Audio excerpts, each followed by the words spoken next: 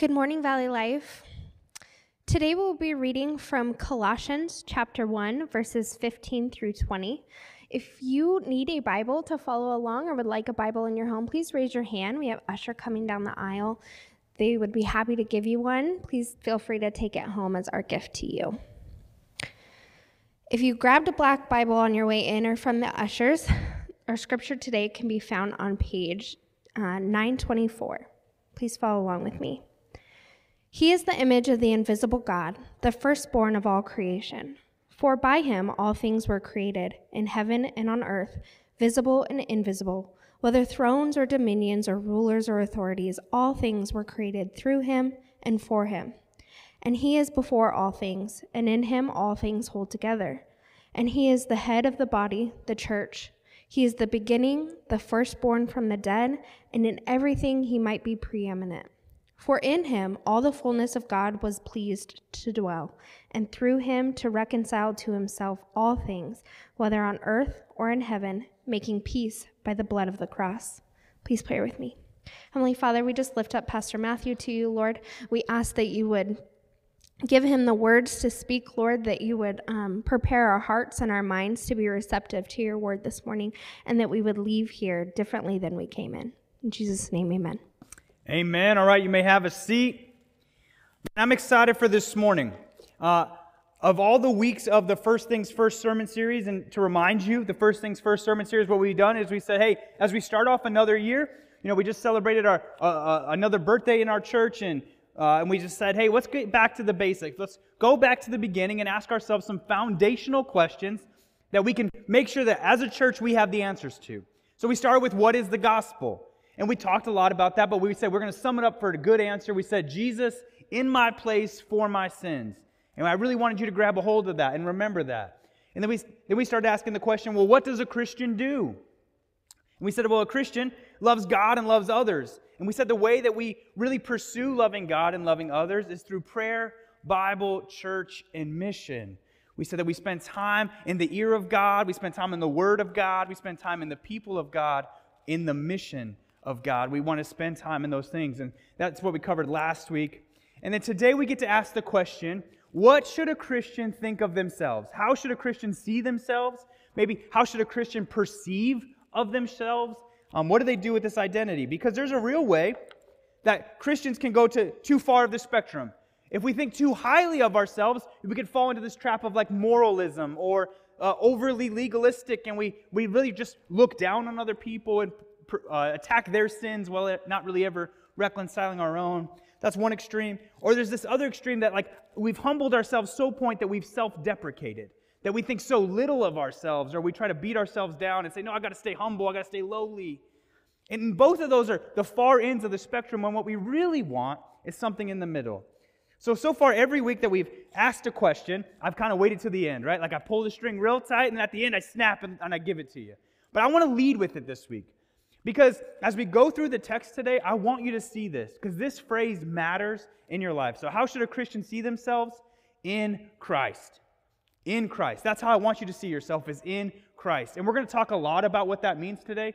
But in this section of Colossians chapter 1, you're going to see the phrase in Him, in Christ, a bunch. And so this is a good week. A lot of weeks I jump all over the Bible. I love the Bible. I love just making sure that we prove the Bible through lots of sections. But today I'm pretty much going to stay right here in Colossians 1. So this is a good week where if you wanted to pull out your Bible, your e-Bible, your physical Bible, turn to Colossians chapter 1. We're going to be spending all our time there today. So what should a Christian think of themselves? They should think of themselves as in Christ. And it starts off, I'm going to back up from where Tracy read, and I'm going to go all the way back to verse 1. And Paul is writing this letter to the church in Colossae, and it's a church that he planted, and he's writing to them, and he starts off like this: Paul, an apostle of Christ Jesus, by the will of God, and Timothy our brother. So that's who's writing this. To the saints and faithful brothers in Christ at Colossae, grace to you and peace from God our Father. So he said, okay, it's Paul's the author. He's writing to the church in Colossae. Specifically, he's writing to the saints.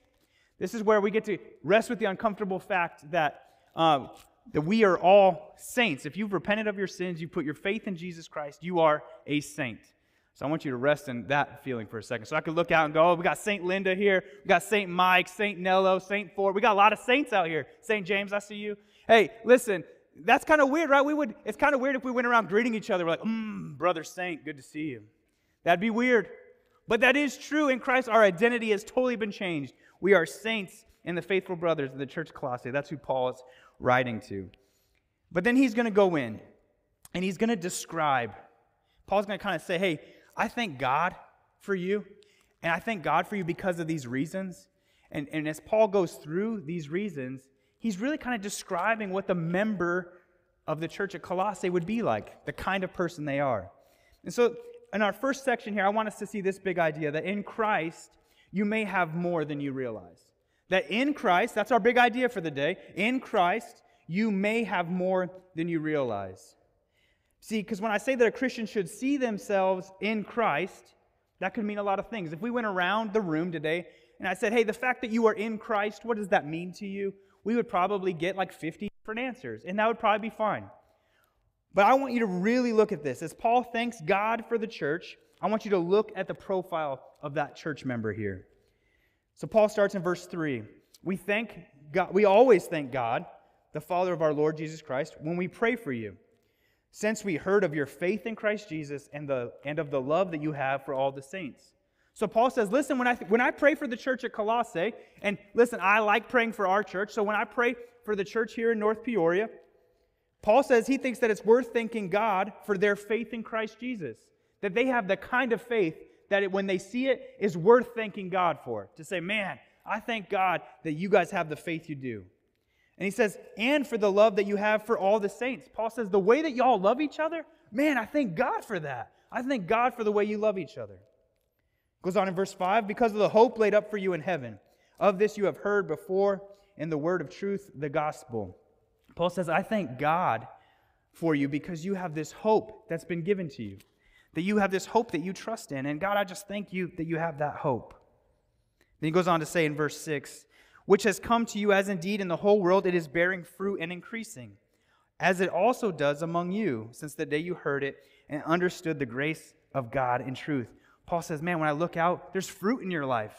And I just thank God for the fruit that is bearing in your life, that you're growing in peace, patience, gentleness, kindness, goodness, faithfulness, and self-control. I thank God that you're those kind of people. You're a gentle people, a patient people, a loving people. Thank you for all that fruit in your life. He said, just as you learned it from Epaphras, our beloved fellow servant. In verse 7, he is our faithful minister of Christ on your behalf and has made known to us your love in the Spirit. Paul says, not only do you have all these things I'm thanking you for, but man, in the Spirit of God, because you have the Holy Spirit in you, you just love. You love deeply, not because of anything in you, but because of the Holy Spirit in you. Jesus said, they will know you are my disciples by the way you love one another. And Paul says, man, I see that because of the Spirit in you. I just see you all loving the crap out of people. I don't know if you can say that, but I did. And so Paul says in verse 9, and so from the day we heard, we have not ceased to pray for you. Asking, and he's going to go on to ask for something else. He says, listen, I thank God for all that stuff, and then I want this for you. And because you're all of this, all those things he just said, I want these things from you. He says, asking that you may be filled with the knowledge of his will and all spiritual wisdom and understanding.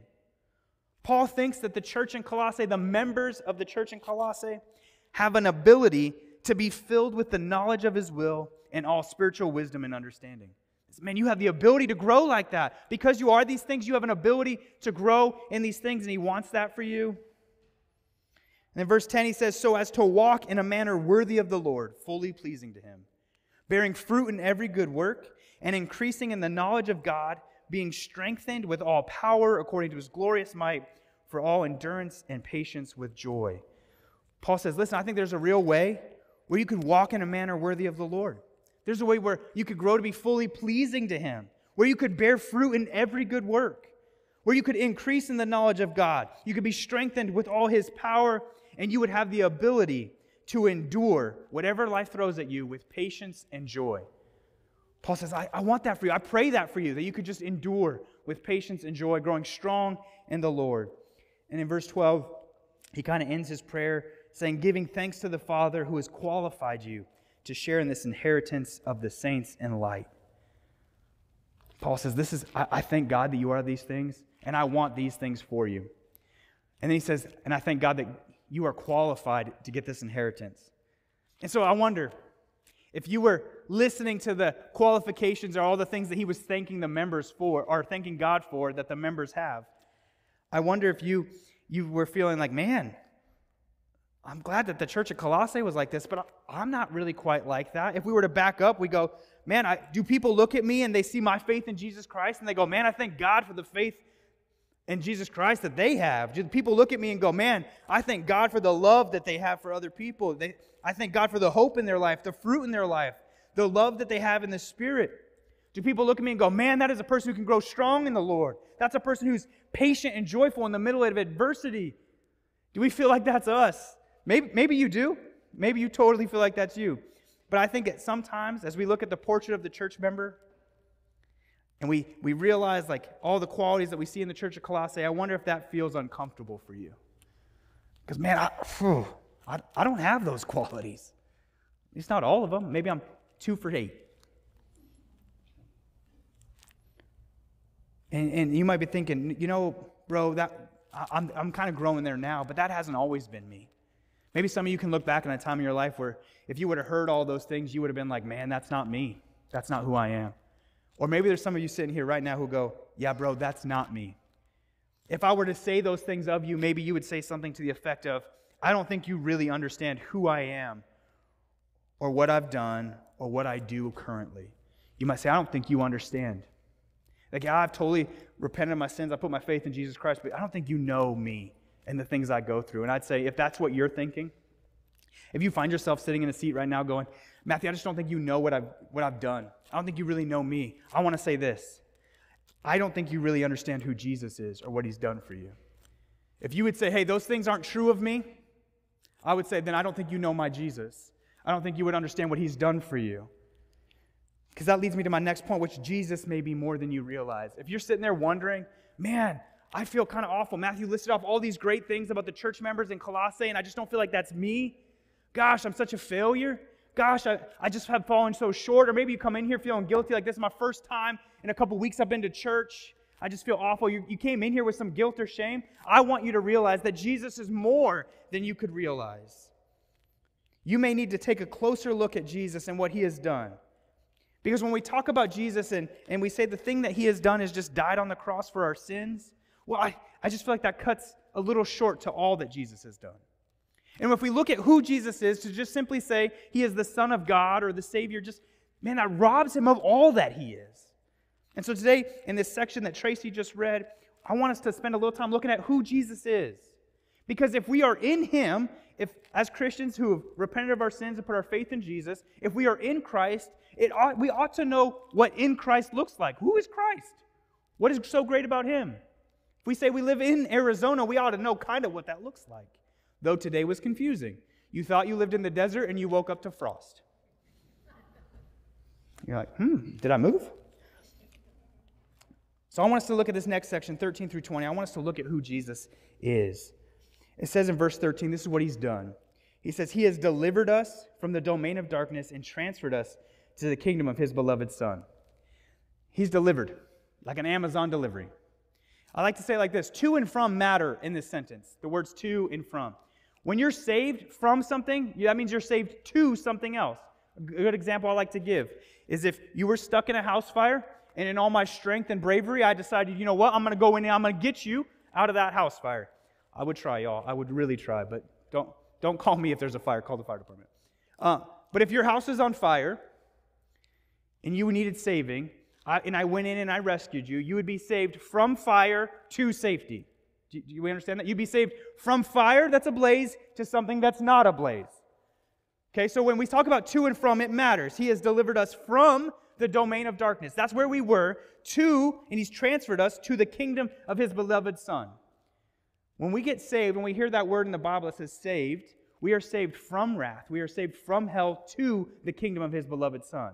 It's not just that we're spared, but we are taken from one place to another. We are delivered from the domain of darkness and transferred to the kingdom of his beloved Son. He's done that. He's the best Amazon delivery guy ever. He's delivered us from hell to his kingdom. Verse 14, it's in him whom we have redemption, the forgiveness of sins. This one we probably got. When we think about what Jesus has done, we totally think about the forgiveness of sins. Our sins are totally forgiven. But that word redemption matters.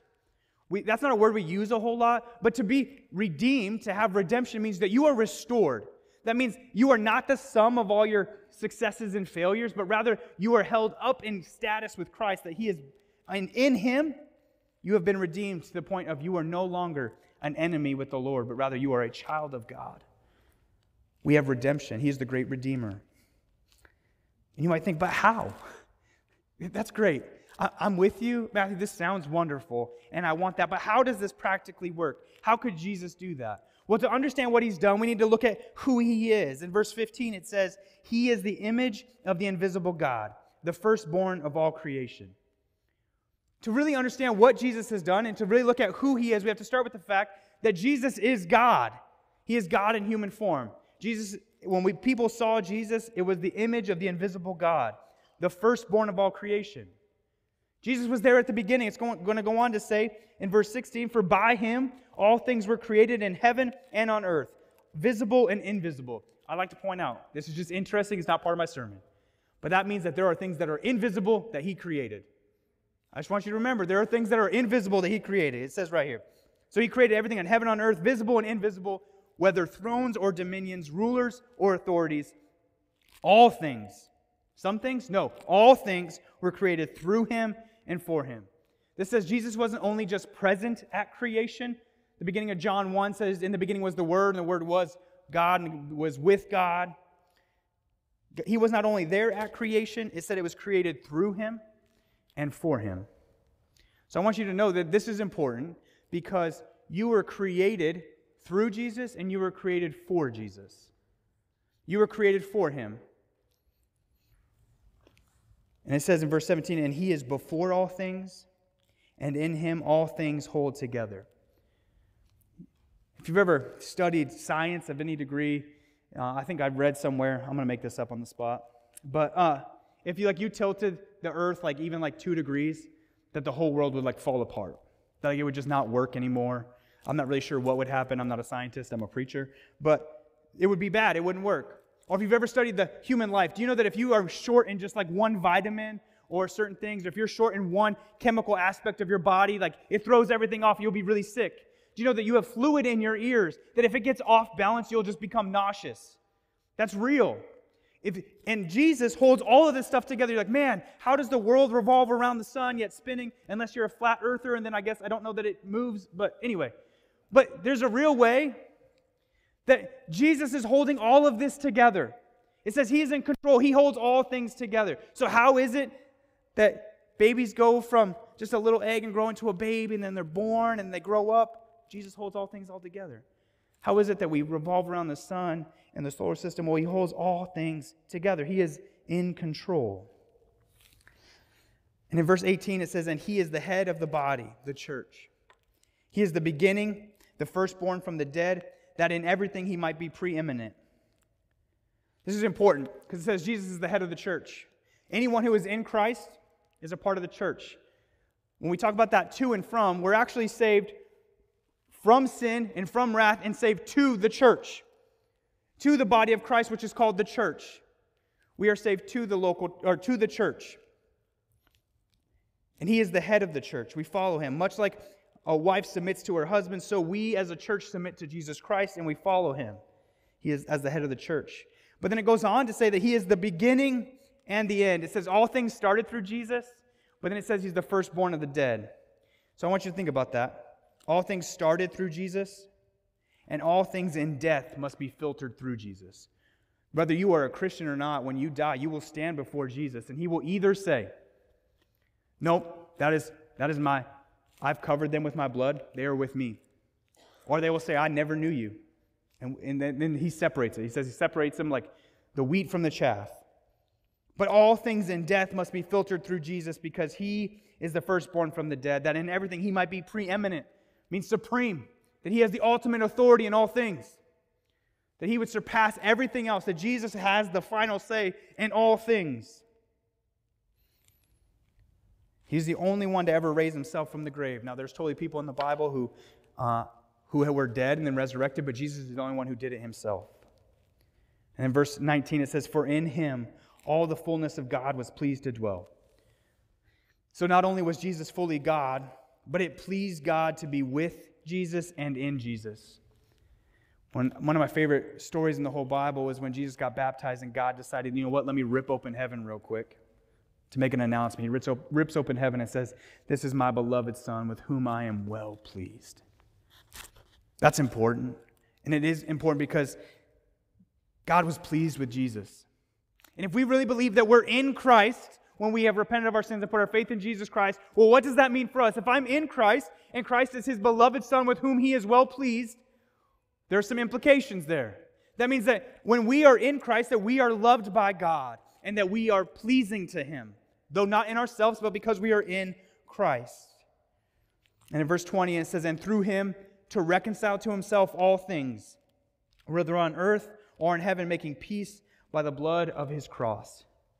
Reconciliation. When we start thinking about that word, I think of like interpersonal conflict. That if you and I got beef, we got to work on that. We're going to be reconciled. We're going to have to work through that. But the interesting thing is that when Jesus reconciles us, it's different. Because we don't have any beef with Jesus. You may claim that you do, but you actually don't have anything against Jesus. He's done every part of his end of the relationship. But in our sin, in our disobedience, we betrayed him. So we did all the wrong in the relationship. Yet Jesus, it says, reconciled to himself. He said, no, I want to make this right. I don't want to have animosity in our relationship. So Jesus comes and lives a perfect life, dies a perfect death, and pays the price on the cross for our sins so that the relationship could be restored. So we could be reconciled together. To have peace. Isn't that what the real goal of reconciliation is that we would have peace? That there wouldn't be animosity. That there wouldn't be tension. There wouldn't be war. But in our hearts, we naturally feel that tension between us and God. It doesn't feel like there's peace between us and God, and when we're lost in the middle of our sin, that feels heavy. But Jesus gives us peace. And we know that in our sin, God and man have a broken relationship. We're naturally enemies to God, and we're the ones who are totally at fault. But Jesus makes peace by the blood of the cross. That there is a way through Jesus, because of his perfect life, perfect death, and resurrection, that we can now have peace before God. And here's the thing. Some of you, in my previous hypothesis, were saying, hey, Matthew, I don't think you know all the things that I've done. I don't think you know all the things that I'm doing. I don't think you know where I came from. I want to point out, it says, and through him to reconcile to himself all things. All things can be reconciled. That means no matter what you've gone through, no matter what sins you've committed, no matter what walk of life that you've come from, all things are reconcilable through Christ Jesus. And not only is he reconciling, he's reconciling to himself. He wants to create for himself a people, a church. So what do we do with all this then? If we have all these things in Christ, there's probably more to that. And if Jesus is more than we ever imagined, what do we do with that? When I say, how does a Christian perceive of themselves? And I tell you the answer is in Christ. What does that mean for us right now? What does that mean for us right here on January 22nd, 2023?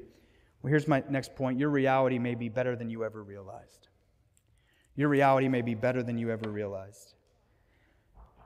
Verse 21 through 23 is probably some of my favorite verses in all of Scripture.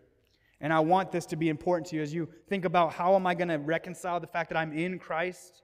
Verse 21 says, and you who were once alienated and hostile in mind doing evil deeds. Recognize this is our status before God. Apart from Jesus Christ, this is who we are. We are alienated from him. We are hostile in mind and we do evil deeds. When you think about the word alienated, I don't mean like aliens from Mars. What I mean is that you do not belong. That we do not belong in the kingdom of heaven. That we do not belong in the presence of God because of our sin and brokenness. We are alienated. We are hostile in mind. What that really means is that we are at war with God in our mind. We're at war because of our passions within us and the things of God that are at attention. We feel that in our mind. And he says doing evil deeds. Those are sins. And before Christ, there's like a kind of a crazy cycle. That maybe our sins cause us to alienate ourselves from God, which causes us to be more hostile in mind, which causes us to do more evil deeds. or however you enter into that cycle, it ends up being this circle that we get stuck in this cycle of hostility, evil deeds, and alienation where we're just pushing ourselves away from God. And we would be stuck there. But my two favorite words I like to tell myself in my devotion time are, but Jesus. Alienated, hostile in mind, doing evil deeds, but Jesus. In the beginning of verse 22, it says, He has now reconciled in His body of flesh by His death. I want to stop right there for a second. But Jesus. You were totally alienated, hostile in mind, doing evil deeds, but Jesus sacrificed Himself to disrupt that cycle. That all those things that we talked about, all those authority that Jesus has, the fact that He holds all things together, the fact that He's all-powerful, the thing that all death, all those who die will filter through Jesus, that Jesus was the firstborn, the fact that He was there in creation. He gave up all that power, all that position, all that status to die a real death. I need you to understand the death on the cross was not just a simple thing like, cool, 20 minutes and we'll get this over with. It wasn't like that. The death on a cross is literally like drowning. You're suffocating. It's an agonizing death. And Jesus willingly died that death for you. And you might think, well, why would He do that? Why on earth would He do that? Well, the second half of verse 22 tells us, in order to present you holy, blameless, and above reproach before Him. This is your reality. If you are in Christ, if you've repented of your sins and put your faith in Jesus, this is your reality. That today you stand before Christ holy, blameless, and above reproach. Holy, blameless, and above reproach. Holy, that means as Christ is holy, you are holy before Him. As Christ is blameless, you are blameless, and you are above reproach. That means no one can bring anything to God against you that would condemn you. There's not a thing. So that doesn't mean that your past can come in and go, well, remember when you did that thing? Nope, you are above reproach. Jesus paid for that. When I think about the opposite of being alienated, I think of this. You belong. You belong in the kingdom of God. You belong in His house. You belong at His table. You are no longer at war with God in your heart or your mind. You have the ability to repent of your sins and not be stuck in the cycle of sinful habits. Church, you are absolutely everything that God says you are, and you have absolutely everything that God says you have. So when God declares that you are holy, blameless, and above reproach, understand that He has the ultimate say on that. You are exactly who God says you are, and you are nothing but what God says you are. And you have absolutely everything that God says you have, and nothing that He says you don't have. That means if you have guilt and shame, He didn't give that to you. He gave you forgiveness. He gave you His righteousness. You might be thinking, that's great. What's the catch? Verse 23 ends by saying, if indeed you continue in the faith, stable and steadfast, not shifting from the hope of the gospel that you heard, which has been proclaimed in all creation under heaven, and of which I, Paul, became a minister. In Christ, we respond through faith to remain stable, steadfast, and full of hope. It's not really conditional. When Paul uses the phrase if, he's not really saying like, hey, you can have all of that as long as you do this. That's not true. We're saved by grace alone, through faith alone. But he says, but listen, in light of that, this is how you live. I've said before that in Christ we have a new identity, and that identity should provide us a new way to live, that we should be able to be stable, steadfast, and full of hope. Here's what I really want for you. If I could describe it in an analogy, I want you to have some buoyancy in the waves of life. That the waves of life come crashing, whether that's adversity or sickness or death or tragedy, whatever it is, the waves of life start coming. But I want you to have a buoyancy about you because you are in Christ. What I mean by buoyancy is imagine like a little buoy. You're in the buoy. The buoy is Christ, I guess. And that when the waves of life start coming, that doesn't mean you're not going to get wet. It doesn't mean you're not going to get tossed around. It doesn't mean that you're not going to become nauseous or it's going to be hard or that you're not going to be scared. But what it means is that you're not going to sink in the day of adversity because you have a buoyancy about you in Christ Jesus. That's what I want for you. To remain stable, steadfast, and full of hope is to have the buoyancy of Jesus in your life. And not only that, but that you would be the stability in the circles that you operate. That you would be the stability in the family that you're in. That you'd be the stability in the community that you're in. And that you would be able to have the steadfastness that the rest of the world cannot because they did not have Jesus. I want your life to be a life filled with hope. Well, Matthew, that's great. How do I do it?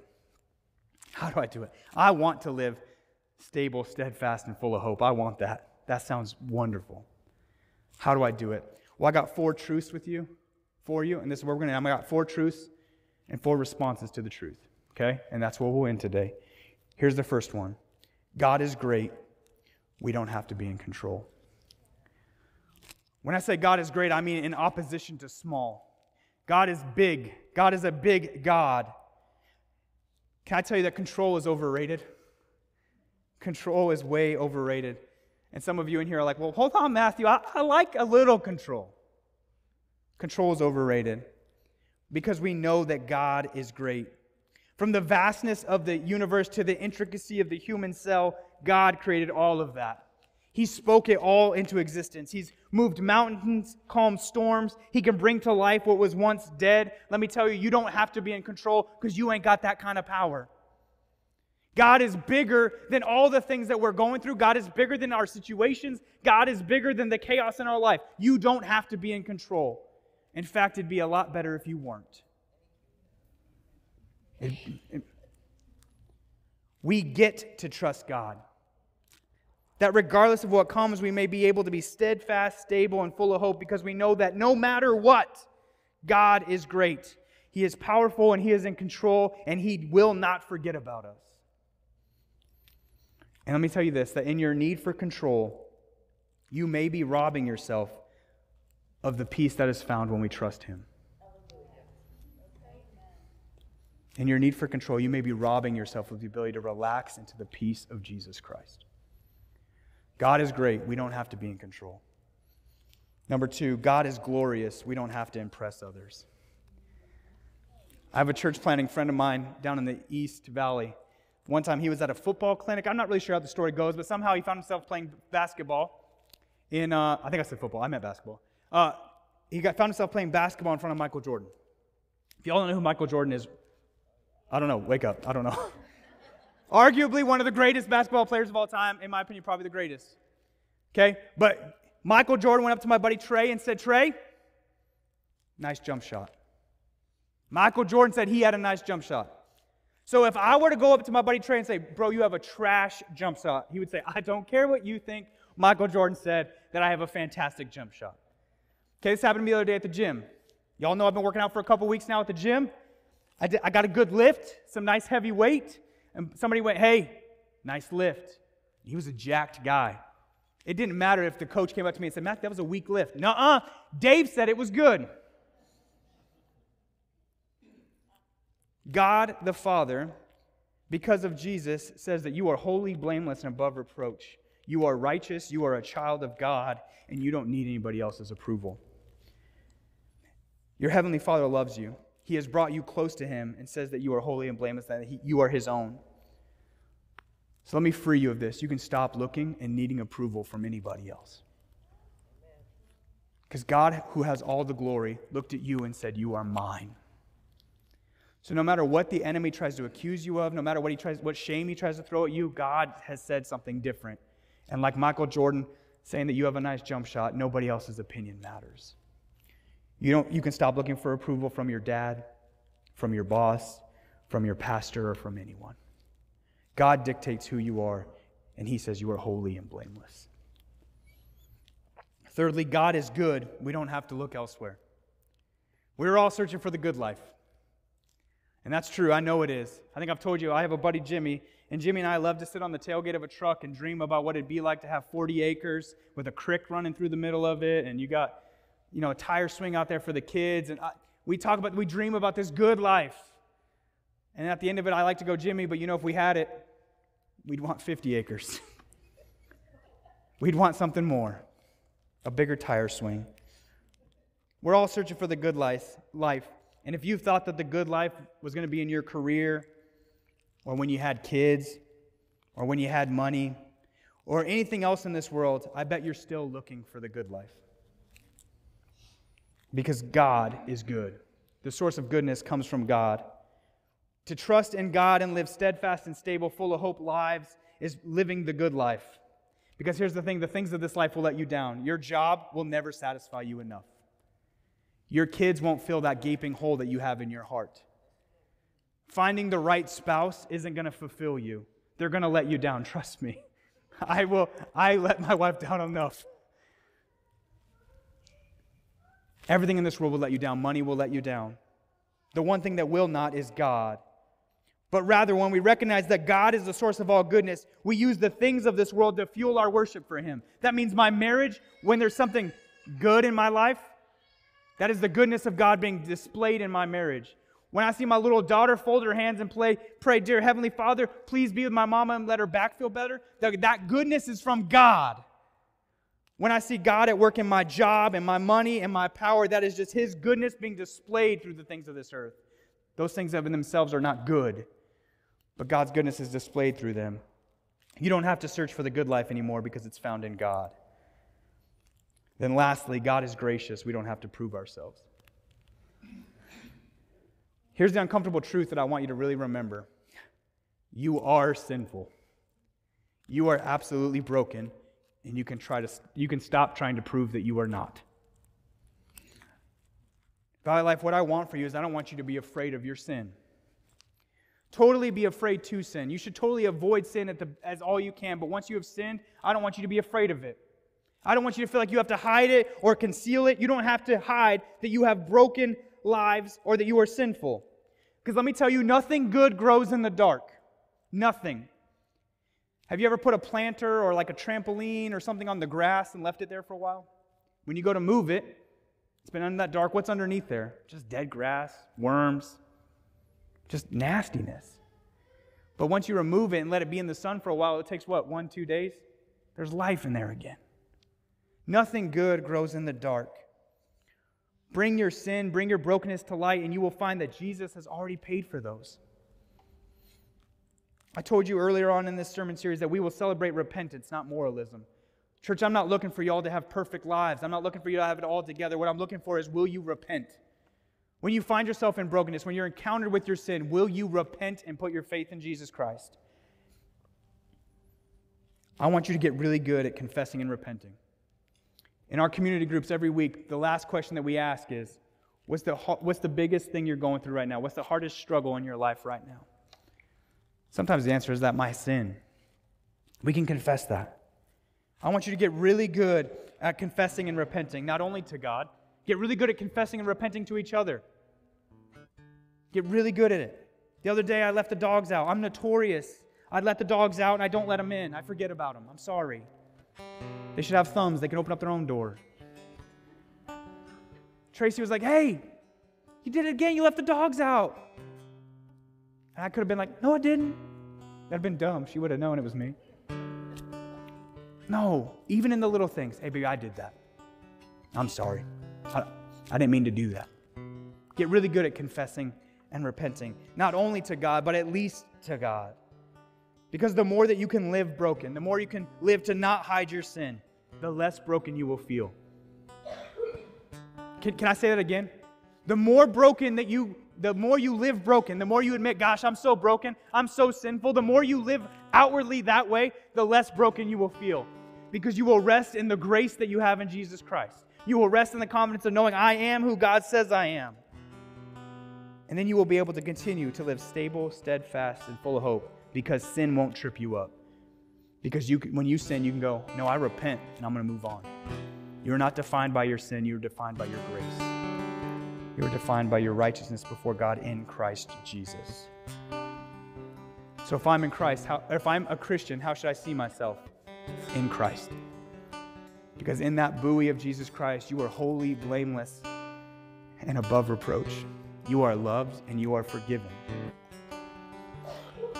In light of that, we trust Him. We can be secure in Him, we can rest in Him, and we can give our brokenness to Him. Let's pray. Heavenly Father, I thank you so much for your grace, for your goodness.